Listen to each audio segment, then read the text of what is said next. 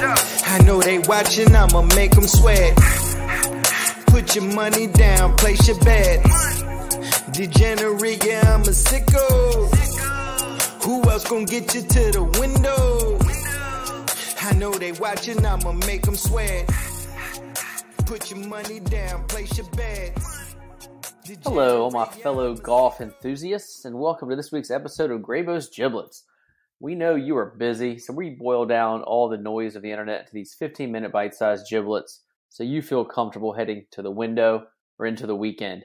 We are out here and we are dropping giblets. I'm your host, Denny One Time, joined as always by the best middle school girls basketball coach in Western Henrico, in the history of Western Henrico, Graybo. How we feeling, Gray? What's going on? I feel good. Had a pretty good one and done last week. That's about it. Watching the Celtics get crushed right now. And actually, I had to resign my position of girls basketball coach to do this. Man, well, the history of Western Henrico sports will be forever changed in several ways. We're also joined here by our producer, Fitzy Baby. Fitz, what's good? Hey, was that breaking news from Graybo? Breaking. That he put in his notes? No longer on the Tuckahoe girls staff right now. Girls basketball. We didn't ask for that, Gray. Did you have to do that? I had to. But can you coach anything? Yeah, I'm gonna be still with the Mavericks over there, Okay. Freeman. Okay. Yeah, you never asked me, Fitz. Fitz, are you good? Oh, I'm great. Thank you both for having me. Thanks. Your hair looks great. Thank you. Fitz, would you like to give us our one and done and best bet results from last week? Sure. Another week and another drop spot for Fitz.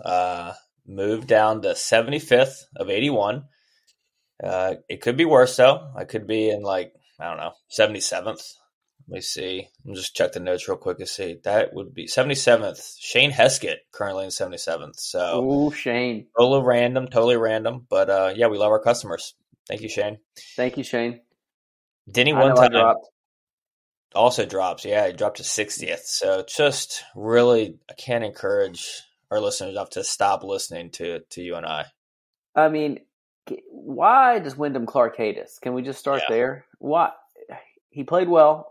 We picked him. He played like crap. And then he played well again. Like, why does he do that to us? One and done, man. He was great. He was great all week. Not even close. Not even like down the stretch when you thought X-Man, Fitz, you bet on X-Man, didn't you? I did not believe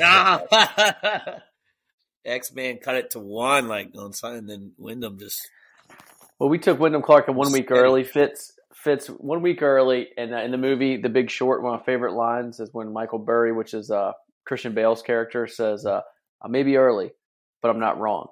And his investor says, it's the same thing. It's the same thing. Which in one and done, it's the same thing. You could pick the guy that's hot, and he does nothing for you, and then he wins in the next week and wins millions of dollars. But what are you going to do? That's going to be you when the investors for the fund are calling you about your David Roddy investments. You're just not going to be answering the phone, asking what the hell's going on. I'm going to be listening to heavy metal in my office with no shoes on. Oh, my God. But no. Speaking of X-Man, though, Graybo put in some legitimacy into the Graybo's brand here. Jumps all the way up to 12th. Thank God. Big Thank you, Gray. pick there. Big Nice move, pick, right? Big move. No, yeah, it was good for me. Well, honestly, I'm happy for you. I'm happy for the pod. We actually have one person that looks like he knows what he's doing. So we're going to break down this week everything you need to know going into this weekend's AT&T Byron Nelson.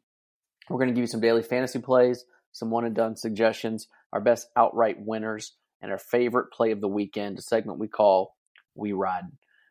So, Gray, kick us off with a course update. Where are we playing this week?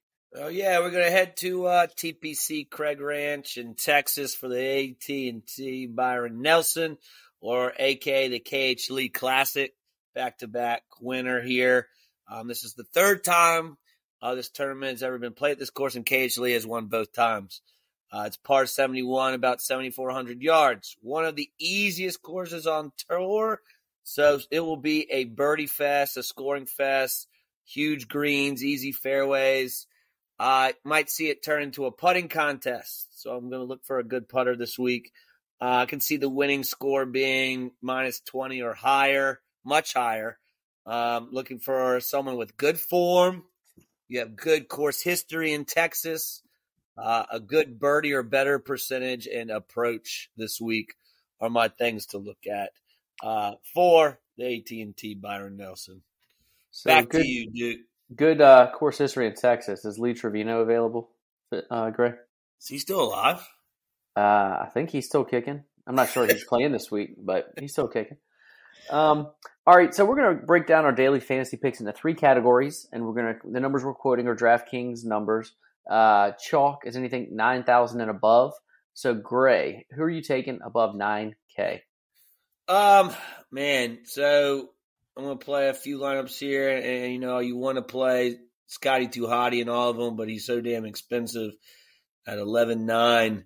I'm going to play him in a couple, but my favorite play is going to move down to 9,200. Adam Scott, played here once, made the cut here. I think it was like top 30, not great, but he does come in with a really good form, 5th last week. And he's like a really high caliber player. Like if you're looking at this field, he's won the Masters. He's capable of winning. Good price for him.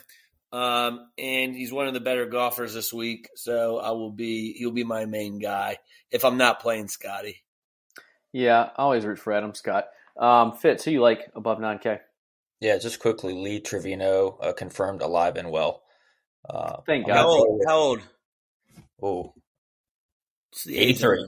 83. I bet he's not. I bet you Gary Player is in better shape, but Lee Trevino was always Gary Player, man. Always one of my favorite. All right, Fitz, who you like above 9K? All right, I'm going to have a common theme with my picks this week. I'm going to go with Tom Kim at 9,600, strictly because he's a Dallas resident and gets to sleep in his own bed. And that's huge. He won. He was the only best bet win last week. Y'all didn't mention that. I won my best bet. Y'all didn't. Suck it. We'll get to that. We're going to get to our best bets year to date, including your year to date number, Gray. So get ready for that. Mm-hmm. All right. So for me, above 9K, it really came down to me. I was either going to go like Scotty or KH Lee. To me, it's one of those two guys. Scotty's just way more expensive. KH Lee, until he loses here, I think I'm going to just keep taking him. So give me Lee 9,300 as opposed to Scotty at 11.9. So value between 7 and 9K. Gray, who you like in this middle range? Yeah, for the 8K range at 8,200, I'm taking Jagerbaum. I think his first name's Steven. He's been playing really well. I'm going to bet him too. You got a good number on him. I'm looking for guys with really good form going into this week. It's kind of a weaker field who's playing well. This guy is a birdie machine. That's what I want.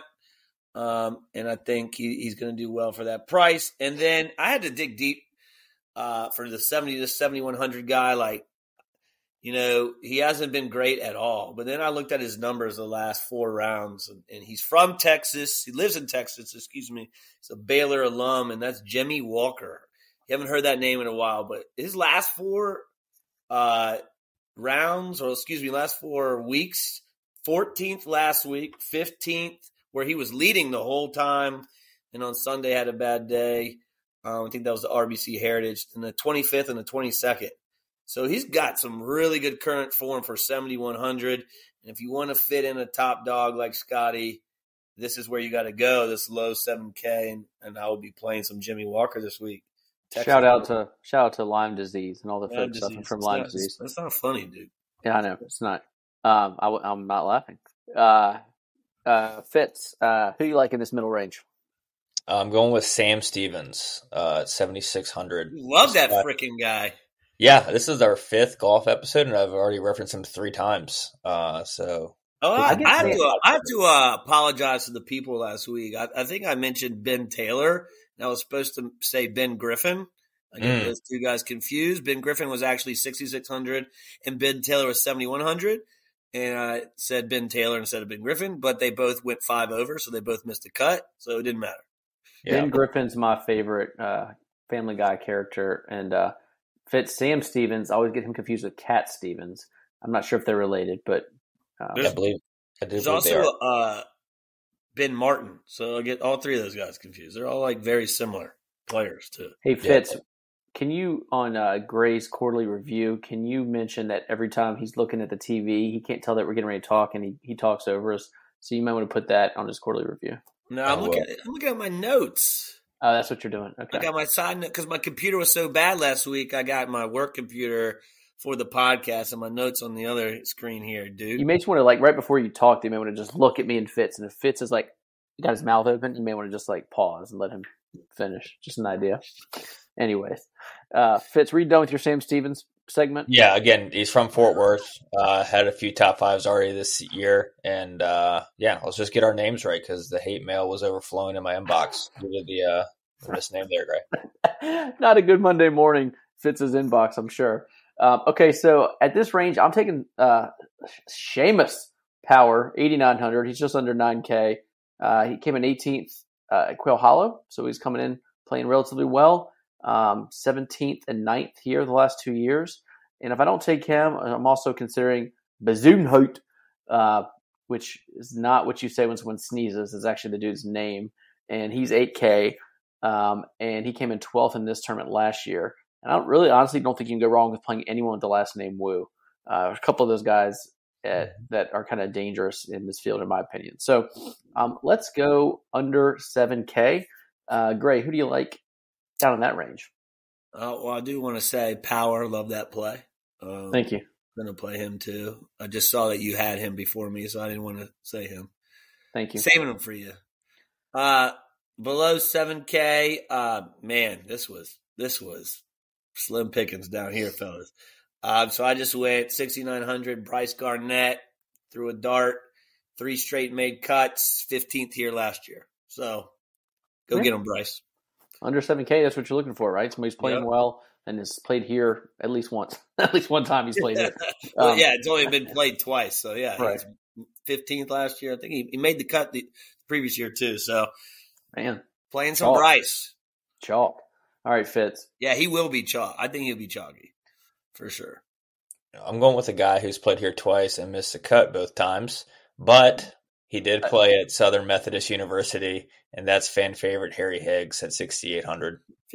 I love this. Y'all look for any human that's ever been in the state of Texas. I love it. All right, so I was looking to find somebody that I liked in this range. It was tough. I took Piercy.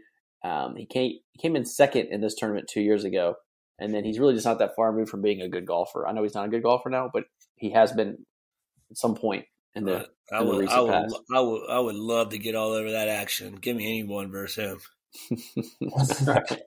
Well, you like my power pick. You didn't like Piercy, but that's 50% Graybo approval. Works for me. All right, so let's go one and done. Gray, who are you going to burn this week in one and done? Yeah, this was kind of back and forth here. I really liked Adam Scott, and then Jason Day's number betting wise surprised me everywhere, 16-1, 15-1, third favorite on some books. So, and then Adam was in the 30s. So I'm gonna burn Jason Day here actually, who hasn't been really good here. So it's kind of interesting that Vegas knows something. I'm going with Vegas, third favorite. I don't think I would take him anywhere else too. So, and he's capable of winning for sure. Yeah, I'd say what Vegas knows is that I took Jason Day 2 weeks ago and he missed the cut. So I like that even more. You took him. Now's his time to shine with Wyndham Clark. Exactly. Fitz, who you like? Yeah, this is when the listeners can smash that fast forward button. Give them an opportunity to do that right now.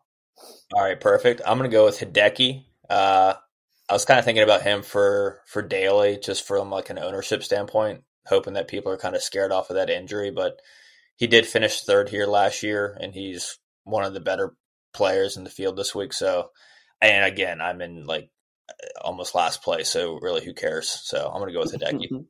No, I actually like that pick. If he's healthy, I mean, if he plays and he's healthy, I do like that. But it's not. I like that. I got to get weird in one and done to try to catch up. I just can't go chalk. So I thought about taking Power, but I think he actually is going to be fairly used this week. People will take him. So I'm going to go a little weirder and take Bazood and Hoyt. He's a little farther down the list as far as odds go, and he's got some good history here. So let's do it, man. Let's do it. Like in Seinfeld, when George Costanza realizes that all of his intuitions are bad and that he should just go against his first intuition. That's how I'm doing now in One and Done. Like I wanted to take power. I'm like, wait, no, that's what you would do, and it's sucked. So let's do something different. He does the opposite. Yeah. My name's George. I'm unemployed. I live with my parents. Yeah. Yeah, and it seemed to work for him. Okay, so let's roll into our next segment, outright winners. And so this is who we're actually going to bet on the FanDuels and DraftKings of the world to actually ship it. So, Gray, who do you like?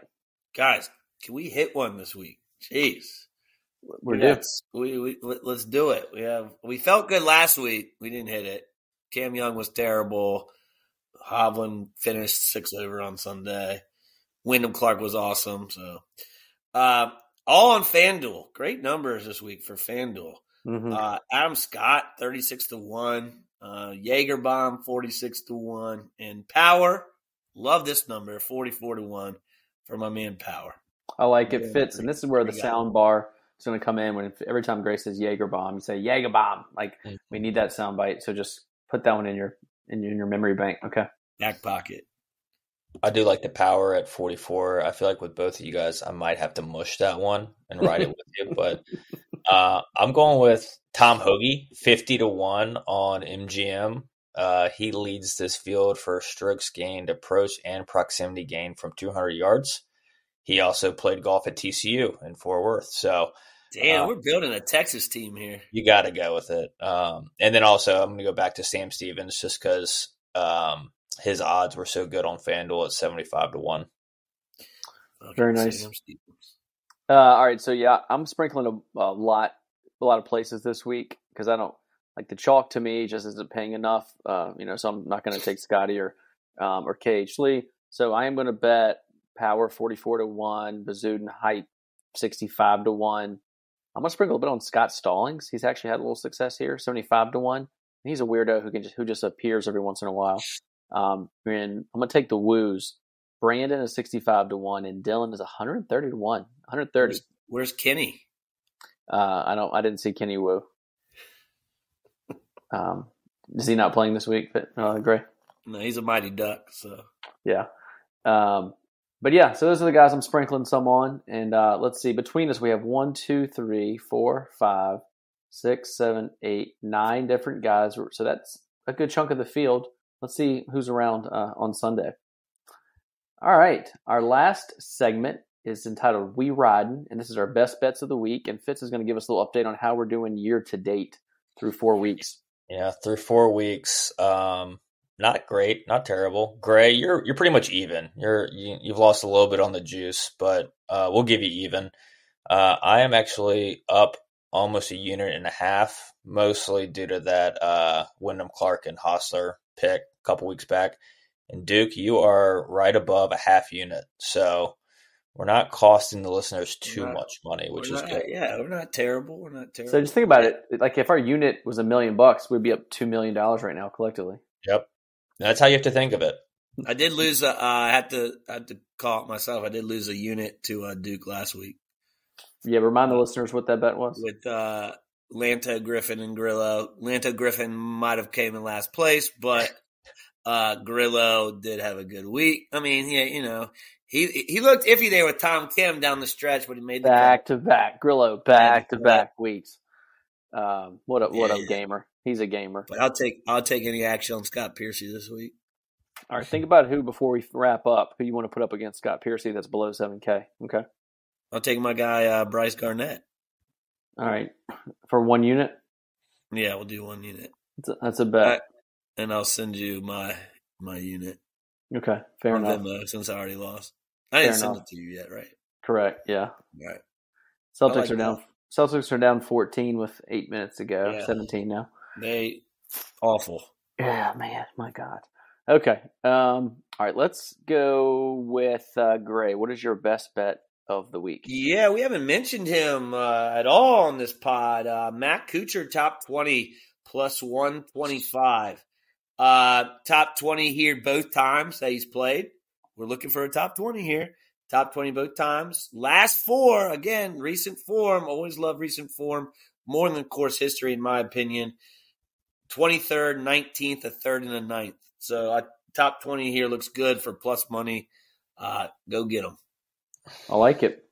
Fitz. Oh, I see. Ooh, I'm excited about this. Go ahead, Fitz. I almost didn't take him because I didn't want to have to say his name out loud. But Bazoodenhout.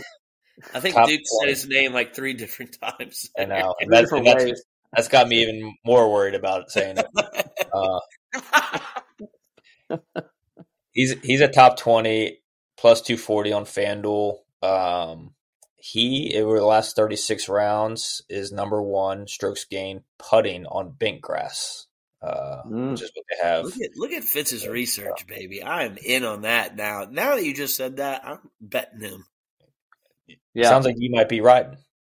Yeah. I'm riding with you this week. Gray's riding. Okay. And what's funny, I might as well do it. Let's just make that I'm going to say my own bet, but I'm going to ride it with you guys too, so we can all cheer on Bazoodenhout together. Because literally number 4. Bazoodenhout. It literally came down to me, to him, or Seamus Power. Seamus Power is a little chalkier. He's plus 180 on DraftKings.